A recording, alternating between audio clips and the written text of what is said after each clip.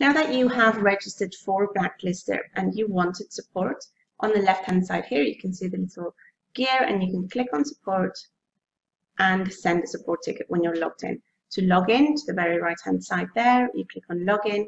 And if you have not created an account yet, you can create an account here by clicking on create an account, or you can simply log in.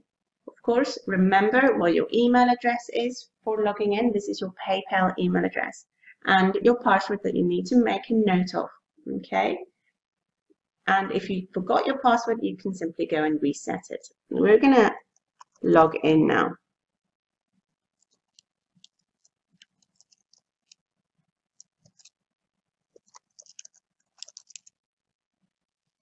And the password as well.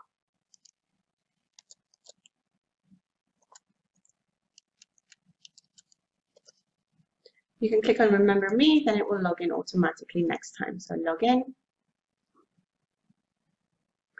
Okay, so this is what it will look like as soon as you have logged into your brand new Ultimate DS account. Okay, you can choose which sites you want to register. So if you're listing on eBay.com, you choose eBay.com. If you're listing on eBay.co.uk, you can choose eBay.co.uk. So click on update. Okay, so we need to connect our eBay account before we can use Blacklister. And we need to authorize Blacklister to be used on our eBay account. So what we do is we click on connect, and then connect your US account or connect your UK account, depending on which one that you are going to connect or list on. You can do both or just do the one that you choose to do. So we're going to connect my UK account here. Okay, you have to authorize your account with our application. So we need to authorize this. So it's going to take you to eBay.